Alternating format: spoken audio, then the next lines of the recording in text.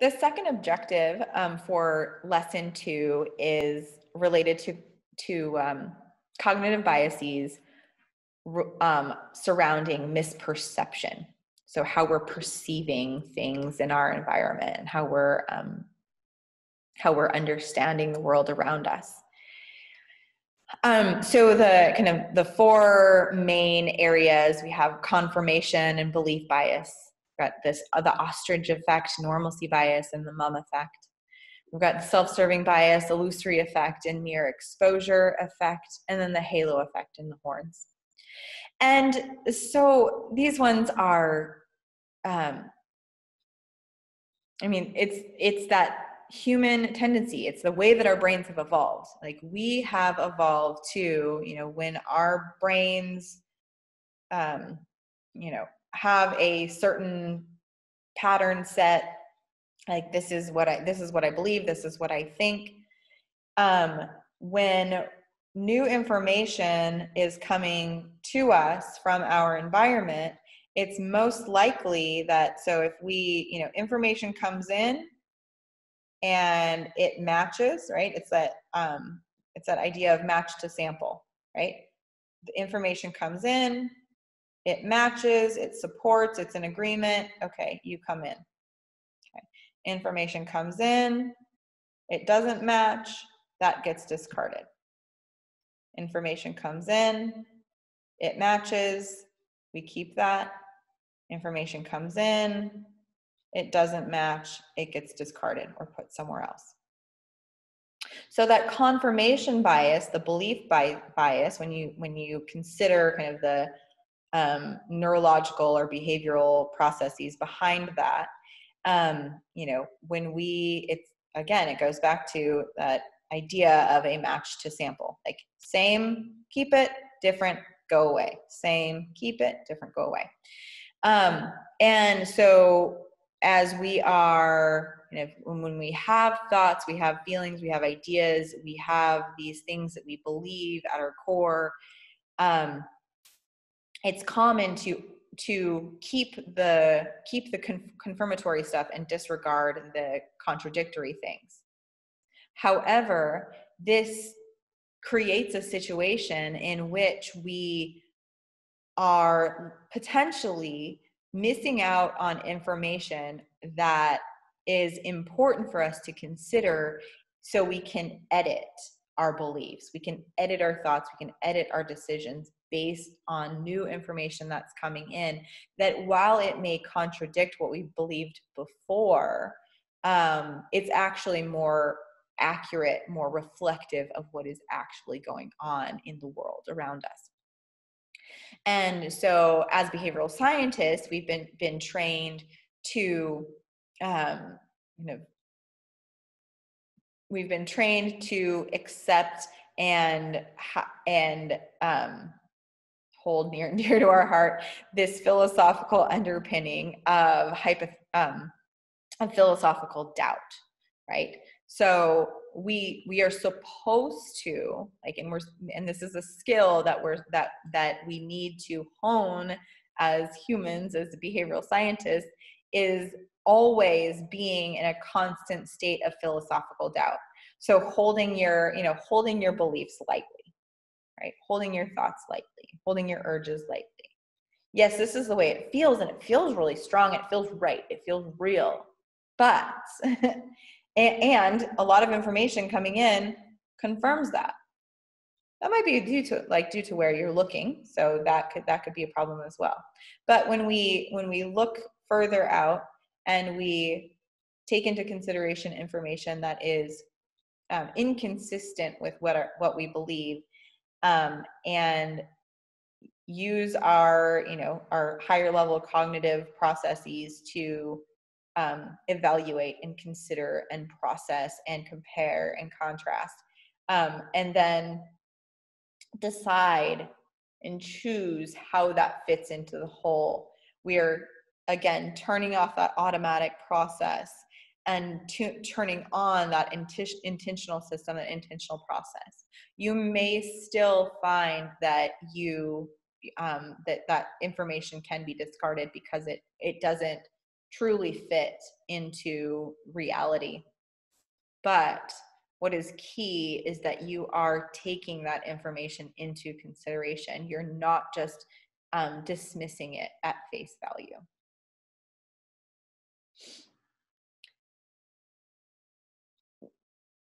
When faced with challenges to our core beliefs or our thoughts, our decisions, etc.,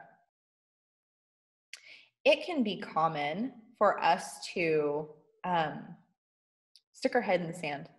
Like, I don't want to see it. I don't want to hear it. I'm comfortable where I'm at. I like my normal, and I don't want to know. Like, I don't want to know, because if I open my eyes, if I actually look, then I'm going to have to really think about it and really have to reconsider what it is that I believe and that I think.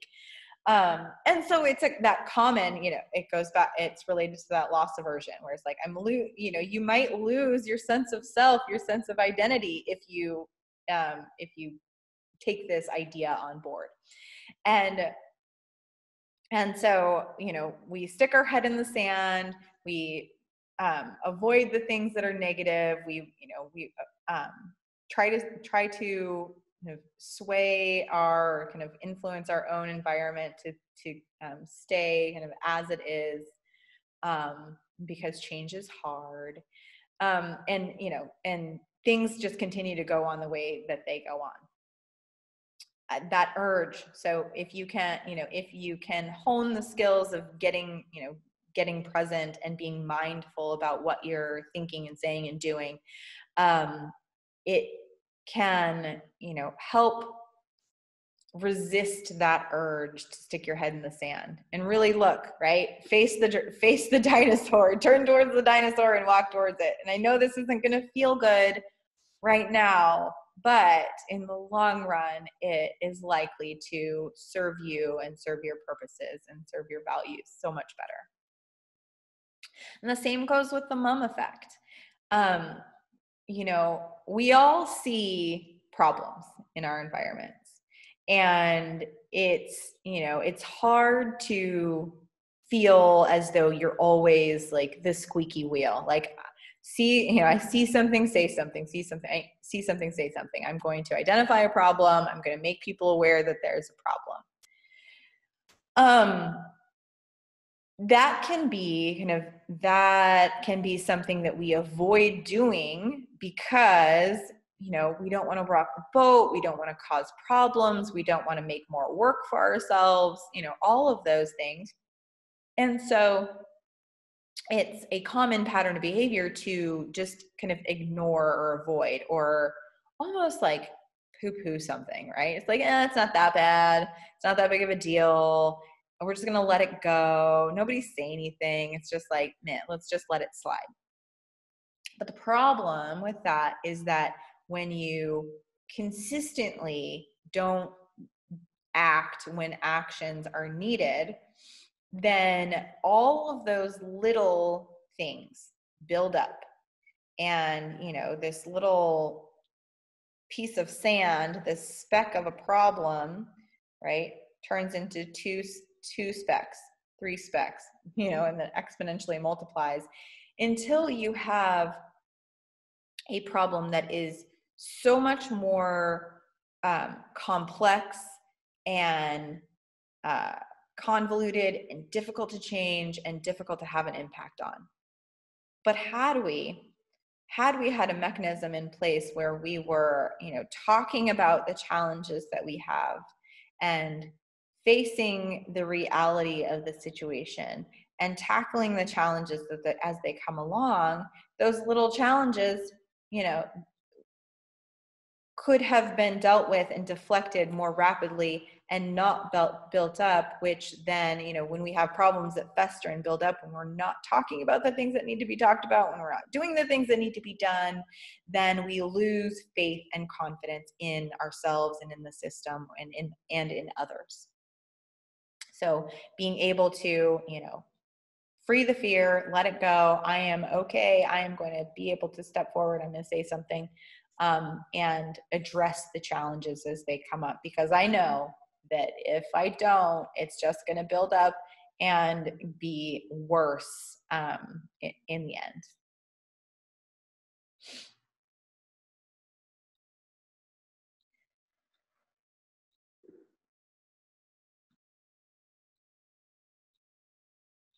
When we,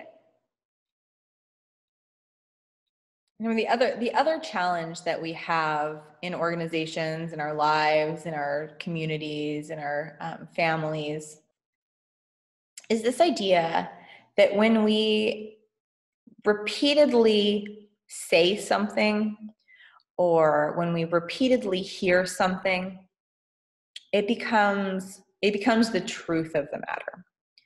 And so kind of on just a basic brain level, like information processing, information storage level, you can think about this as, like, okay, so I've heard it once, and I heard it from an authority figure, somebody that I trust. And so that's one connection, right? And then I heard it again from an associated authority, or the same one. But that's just like another check in the box. And then you hear it again, right? And these are neurons that I'm trying to represent here. So they single connection, I hear it again, there's another connection, third time, fourth time, fifth time, right? Then you create this strong connection in your brain that is that kind of that thought, that memory related to kind of whatever piece of information that you are hearing or seeing. And when that happens often enough, then it becomes the reality. It becomes the truth, just due to that mere exposure. But the problem, as I'm sure that you can see and think about, reflect upon, is that just because you see something multiple times, or just because you hear something multiple times, doesn't mean that it's true. It doesn't mean that it shouldn't be questioned. It doesn't mean that it should just be accepted at face value. And so when you find yourself like hearing the same thing over and over, and having that urge to just believe it and accept it, and then possibly share that information with others as though it were the truth, those are the situations that when you identify that that's happening, to become, once you become more aware of it, you can kind of self-check. Let's question it. Let's ask some questions. Let's not just accept it. Let's dig a little bit deeper to make sure that it's actually right, to make sure it's actually the truth. So you're not perpetuating myths. You're not perpetuating illusions of truth that could potentially harm your reputation. It could harm outcomes. It could harm your business, your family, and your bottom lines. The halo and horns effect is something that impacts us, especially when we are evaluating others. And we're evaluating a decision, we're evaluating people, we're evaluating performance. And this, the bias can create a situation in which we are, evaluating things more positively on one side. So if we think positively about a person in regard to one thing that they do, one characteristic or one skill that they're really good at, and you think positively about that, when asked to evaluate the other aspects of their performance, if there's one really, really positive one, the rest of them are more likely to be rated as positive without necessarily having the evidence to support that evaluation. And then conversely, on the negative side, when you have a very strong negative a thought or opinion about a person or a characteristic or performance in one area, when you are asked to evaluate other areas of their performance, they're more likely to be rated lower, even without confirmatory evidence of that. So as supervisors or as leaders or as, people who have the responsibility of oversight of people, this is a really important one to be aware of, this tendency to, rate overly positive or rate overly negative when you're evaluating things, because of one positive association. And so again, just finding ways to be aware of that, like when you're doing the evaluation, possibly engaging in some mindful meditation to ensure that you're putting a check on that tendency. So the exercise for this objective is to consider a situation in which you've avoided an uncomfortable discussion and think about what that cost you in your life, and also then think about what you could have done differently to overcome that avoidance behavior. So for me, in my life, this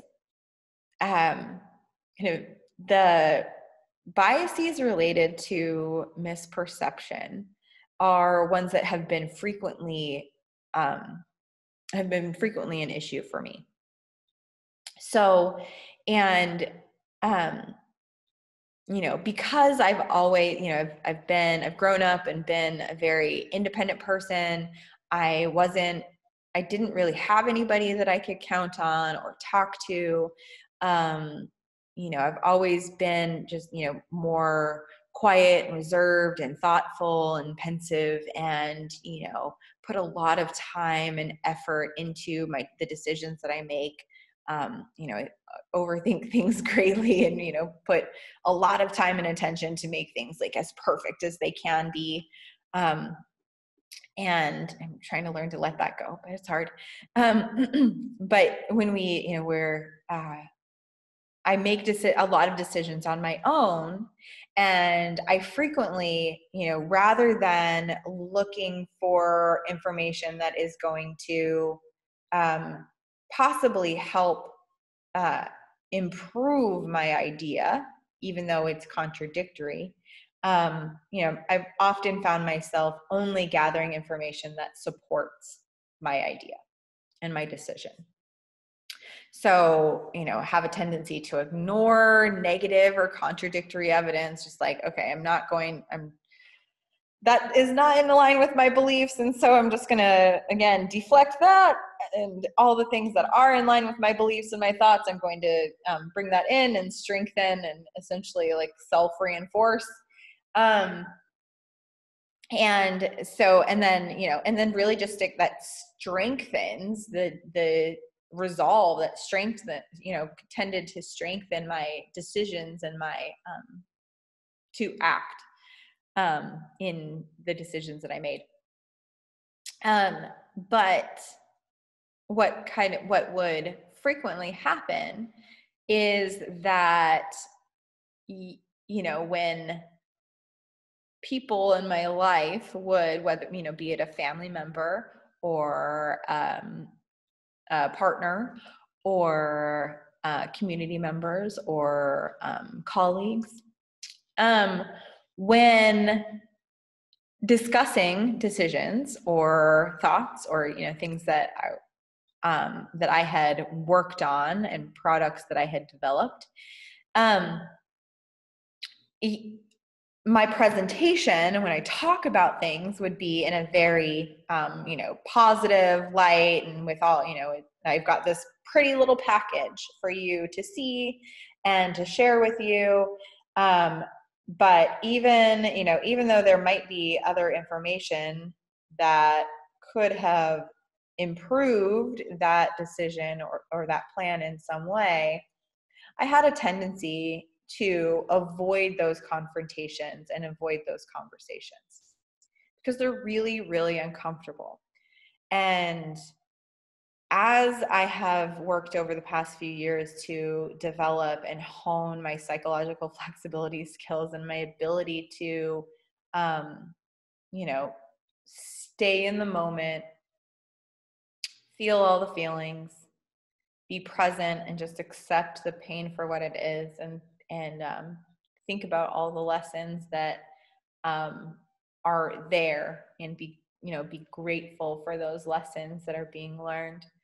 I still have that tendency to have that automatic fear-based physiological response, which is a deep, it's a deep physical pain that I feel. It's in my stomach, it's in my chest, it's in my throat, it's in my eyes, it's in my nose. That's, I get, stinging eyes, that, stinging nose, that feeling, sense of wanting to cry, a tight chest, racing thoughts. And so my tendency frequently has been to avoid conversations with others about my decisions, because if I were to engage in a conversation with others about my decisions, I might come in contact with contradictory information. I might then have a fear-based physiological response, which is going to make me want to cry and run away, which, to me was the ultimate, absolutely no in the professional world. You do not cry, you do not show your emotions, you do not demonstrate to others that you are not confident in your decision, or that you might need to take into consideration other information. And because for me, in my training and my leadership, that was not who I thought I was supposed to be. I thought that I was supposed to be the one who made the decisions, confirmed them, thought them through, didn't have a conversation about them, didn't take into consideration any other evidence, but we were going to push forward. And I actively avoided those confrontations and conversations. And even in meetings would talk about how great things were over here. And it's almost as though just kind of glazing over the potential negatives. We're highlighting, focusing on all of the positives, and almost putting a kibosh even before they would have contradictory information, kind of putting a kibosh on that, and push forward anyway. Because if I had those conversations, if I had actually had to defend my decisions, or consider alternative explanations, or take in additional information and revise and edit my plan, that could delay action, or it could cause us not to make any changes. And in my world, and in my view of how things were supposed to be, that was unacceptable. Things needed to change. We need to go. We got to do this. We got to get better. Blah, blah, blah. We can't slow down. We can't stop. We can't think about the negatives. We just got to keep going.